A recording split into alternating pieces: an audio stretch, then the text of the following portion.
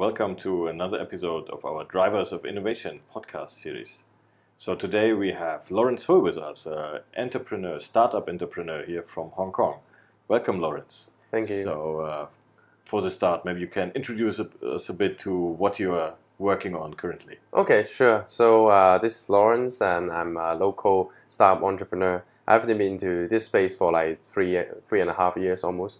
And then I used to be like working in banking, and then but I have always been fascinated about technology scene. So previously I actually started a development house in Hong Kong that have a really small team of developers, and we work with corporates and startups that get me to know like better about the whole startup scene and community, and we build products for them. You're a developer yourself? Yeah. I'm an engineer as well as I do everything. I do the business side as well as the development side. For that, I actually learned about like how to build a startup from scratch. We were more a service-oriented company than a product one. Now I'm actually starting another startup on car sharing because we see that like sharing economy is like picking up like in the whole world, but like Asia is always like the late adopters. So it's quite a different journey because now we are focusing on just one product and trying to work with like different people. So our car sharing is actually, in essence, it's like car rental service, but like we place a car at where you live or like where you work. So when you finish it, when we need it, you just like you book it and then through the app, and then you don't need a key or anything because it can be controlled and open the doors and start the engine through the app. And then so basically you book it, you go down there to drive it. When you finish, you return it back to the same place, and then you just lock it through your phone. So we don't need to have any like service center to like do all the ID verification, that kind of stuff. So it saves your time and also quite seamless in the experience. We are having a soft launch in one of like private club in Central. So but we're just testing all the features and like and getting feedback from the user. And hopefully we are going to have like a more public launch in the next half of the year. Yeah. No, that's good to know. So I may download that app also. But I'm a bit surprised. You said that Asia is a late adopter, and usually I think definitely in Germany everybody is looking to Asia for the new cool thing that is coming from the East. So So why late adopter? Sharing economy by definition is like utilizing your idle assets, and when you don't need it, so you can also make like a side income by doing that. I think because of the cultural part, like Chinese or Asian in general, it's not so comfortable sharing something private. Like if you buy a car, even that you're not using it, you might not be so comfortable sharing to any strangers. So we find it particularly difficult, like in Asia, when we talk to people that, oh, what about you can like rent out your car when you're not using it during the weekdays. So like this kind of peer-to-peer sharing is not really picking up to the mainstream. If I look at my grandfather's generation, it was very important to have a car. You would not share it. It's because it's not just a utility. I think for my generation in Germany, it's much more the thing you need if you buy a lot of things in the shop. Or you go on holidays. So maybe, it's I think interesting to see these patterns emerge. But I'm be very interested. You said you went into banking at first. So that is a rather conservative job profile. This is also a business environment. Why did you change? Well, like when I decided to quit, and then people actually think I'm nuts because my degree was on finance, but a lot more on the quantitative side. So I had more on the science background, on like mainly on the maths and stuff, and also like a bit of programming. So I went to like financial markets, mainly on the derivative side. I see myself like doing the same thing every day. Like yes, you earn a living, you have quite a decent lifestyle, but I don't know. I'm quite a good learner, and also I'm really eager to learn about new stuff, explore about new things. I feel too comfortable to be just doing the same thing over and over again, and so I didn't stay in the bank for a long time. And so I didn't have a lot of money to start my company, but like I feel that it was the right time to really do something, like when I was still young. Would you say that a lot of people in Hong Kong, like of your generation, have a similar mindset? Is that a thing that is a new trend? There are definitely a lot more people in the startup space. It will be a trend because there are more successful ones that people look up to, and then there are also local cases that someone actually build like a business from an app or from a website that actually can make a living and also can become very successful.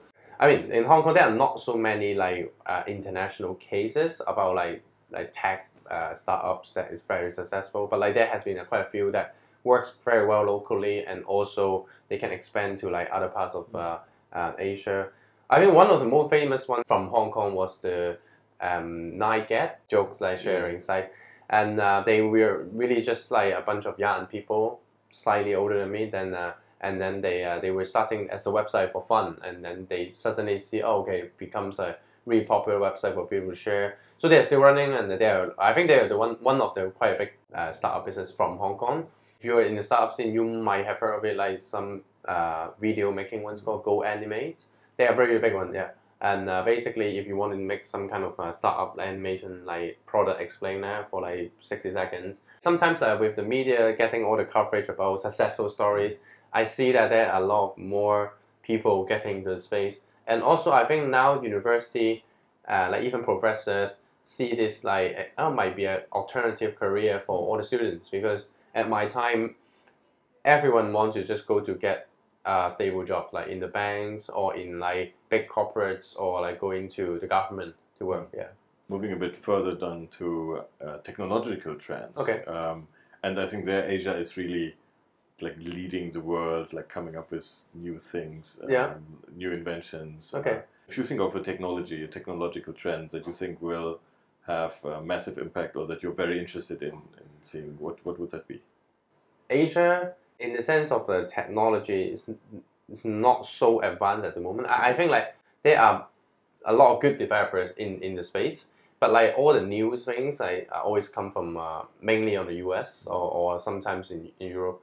But like if you ask me about the global trend, definitely this year, the theme for this year will be machine learning or like artificial intelligence. Every single big companies are working towards this really AI trend. Every year there's a main theme for different tech. I mean, like a few years ago was big data. Everyone talking about big data. If you look at like all the other tech stuff that happens, like IoT, like Internet of Things, it was quite big. But like this year, everyone just talk about like AI, and machine learning. So I think like in the coming next 2 or 3 years, this is going to be like our focus.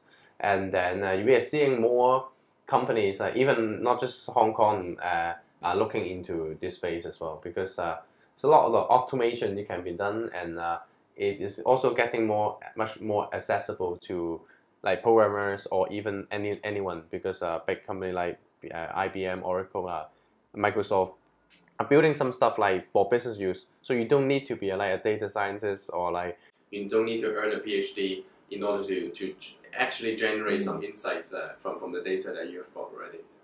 If you had like one wish free where you could say, oh, this technology or product, I would like to use that for my company or for myself, personal use, like, yeah, what direction would that be? What kind of product, what kind of technology would that maybe? I mainly work in the automobile, like mobility space. Autonomous driving is something like definitely I will use it, because it is the trend. I mean, like people are building self-driving cars, and I can see that, well, I think within 5 years' time, like it will become much safer and also much more accessible to anyone. It's also quite a big thing for car sharing. If a self-driving car actually works, then basically when you are not using the car, you can not just renting it out for someone to drive, but like actually become like a autonomous taxi. Actually, we changed the whole thing about how you own a car. As you said, like in Germany, you need to own a car for utility, but now every car can become like a taxi. Yeah.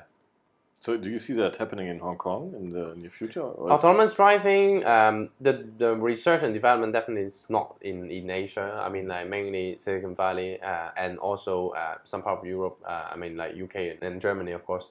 And I think big manufacturers are investing in and researching into this field. Tesla is already trying to do all this autopilot and cool stuff. All this development definitely not happening in Hong Kong. Singapore is something that is a country that really innovating. So even on autonomous driving, they are catching up. And so people are setting up companies there, and they already have like a self-driving taxi in one of their science parks. So in Hong Kong, the focus is definitely not on the research and development side. It's more on how you apply technology. And also, Hong Kong is not a very big city. I mean, we have a lot of people, like 8 million like citizens, but compared to like China, it's very different. I mean, it's just a really small city. Yeah, so I think there are a lot of cool stuff going on in this city. But I think in general, if you are an entrepreneur or a startup, you will start in here, but like trying to think about where else you can apply your technology on. Yeah. I mean, I'm always fascinated if somebody says like Hong Kong is a small city. I mean, Berlin has about 3.5 million, I think now. It's the biggest city in Germany by far. Okay. One of the biggest cities in Europe. That's a kind of the interesting perspective change then. But what about places around Hong Kong, like Taiwan, for example? Yeah. Is that a place where innovation happens? It has the potential because they already have a lot of knowledge and factories on hardware and electronic stuff. They do have a lot of hard technology with the country. I think in terms of talent, they are growing. They have around 100 universities, something like that. Yeah, they have quite a lot of universities, like compared to other countries. They do have a problem about how to get the young people into the right job and having a decent standard of living.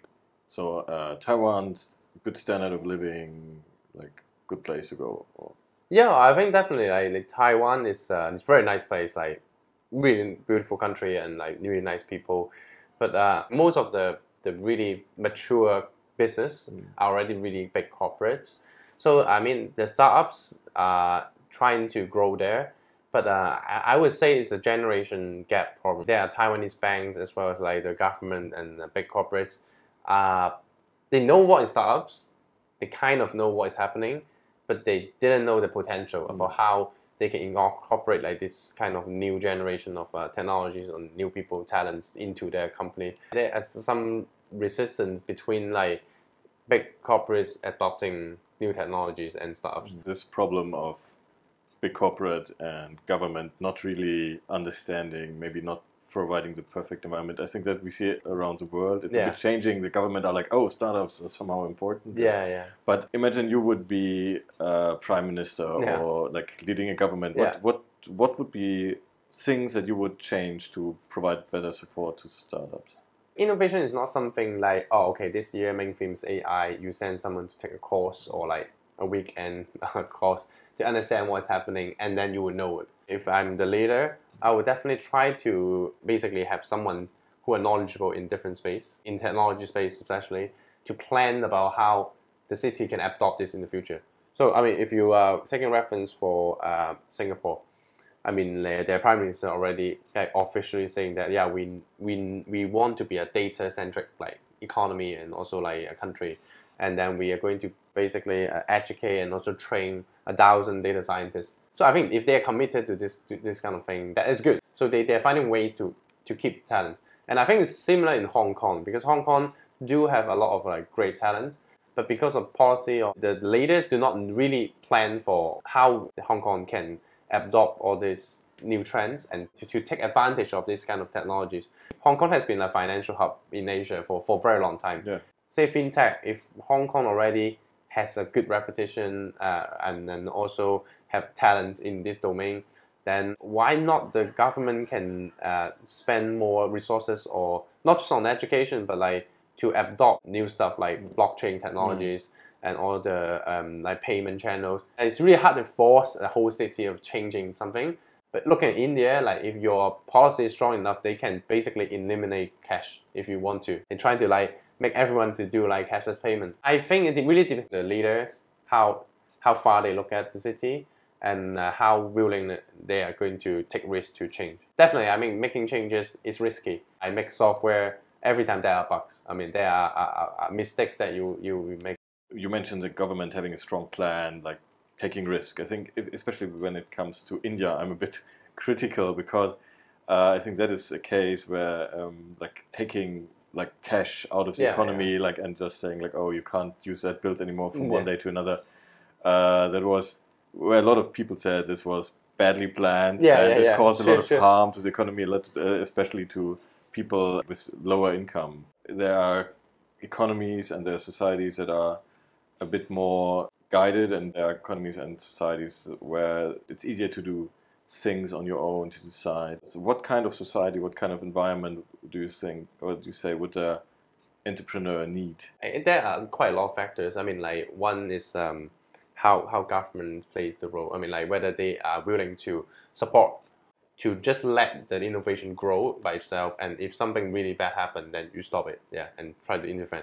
And similarly, I think Hong Kong financial system doing something similar. Like I think the Hong Kong Monetary Authority do something similar. Like they kind of free hands on like a lot of things. And the other side is on how the communities in the cities will be like. Hong Kong is slowly adopting the whole startup culture, and young people can choose to do something they like, or like they can work on something that they think is possible and potential become a good business. I mean, no matter succeed or not, in the end, at least there are culture for people accept that, okay, these young people should try. In the Chinese culture, there has been like older generation expect you, okay, you should find something stable. Yeah. So you would advocate more like a pioneering lifestyle. So for example, if there would be a startup entrepreneur from Germany or some place else in Europe, come to you and ask, Lawrence, I want to do startup business in Asia. Like, where should I go and what should I like keep as a good advice? What would you say? Well, I definitely encourage anyone outside from Hong Kong to try to come to Hong Kong in this city. The advice I would give is really have an understanding of what markets and the audience and the market dynamics you want to tackle with. The first place to start in Hong Kong is good maybe because of the infrastructure with really good Wi-Fi, really high-speed internet, like or transportation, quality of life is very nice. But it could be expensive as well to start in Hong Kong. So other places like Singapore, Kuala Lumpur, and Bangkok is also nice places for anyone outside Asia to try to come there. Okay, thanks Lawrence for being with us today. Thanks for the interesting talk. Hope to see you again soon. And to our audience, thanks very much for being with us today. Keep being drivers of innovation. Until next time.